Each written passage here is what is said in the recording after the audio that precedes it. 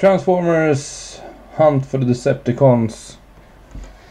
Eller? Hunt for the Decepticons, Return of the Fallen, bla bla bla, Hubcap.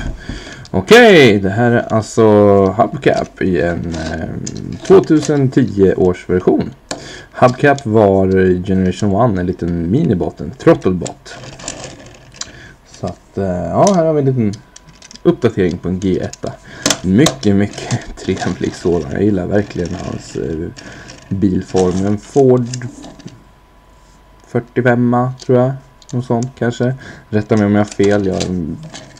Alltså, ni ser ju, det är en kompakt bil. Det är en Scout med alla tillbehör under. Så att börja med att lossa försiktigt alla delar. Sen så rättar i alla fall jag ut benen och särar på dem. Vi tar hans fötter och rättar ut. Och när man gör det så händer i princip att det sköter sig själv. Så där. Vi drar ut hans armar. Så, och vi för bara över den här delen på han. Helt enkelt så där. Så.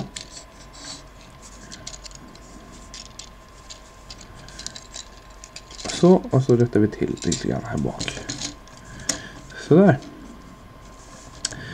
Inte så svårt, eller hur?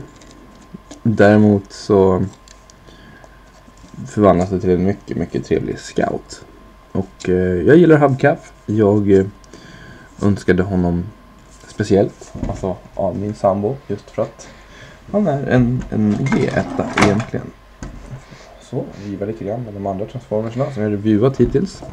Och som sagt, han är en Scout och lite mindre än en Deluxe. Mycket trevlig. Och rörelse. Så inåt HVT. Armarna runt. Axlarna här. Även här. Sitter på en board joint så man kan vrida och vända lite. Huvudet sitter på en board joint även den. Så det går, fast det är lite småtrögt. Ingen waste dock. Och benen har riktigt grym artikulation. Jag är fruktansvärt förtjust i hans benmold här. Jag vet inte, jag tycker att den är...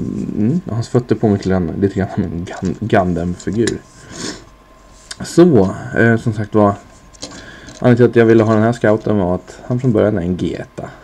Och som ni många av er kanske börjat förstått så samlar jag på transformersfigurer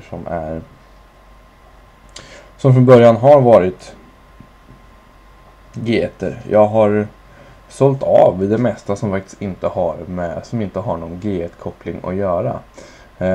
Däremot så råkar jag sälja av, vet inte varför jag gick bara farten, vissa figurer som jag måste köpa igen just för att de har G1-kopplingar. Jag kan till exempel sälja Mindwipe, det var ju dumt gjort. Så att ja, honom måste jag införskaffa igen, men det tar vi när det är dags. Så att ja. Så, det här är alltså Hubcap och mycket trevlig liten scout. En av mina favoritscouts som jag har recenserat, måste jag säga. Och mycket glad över att jag har den här.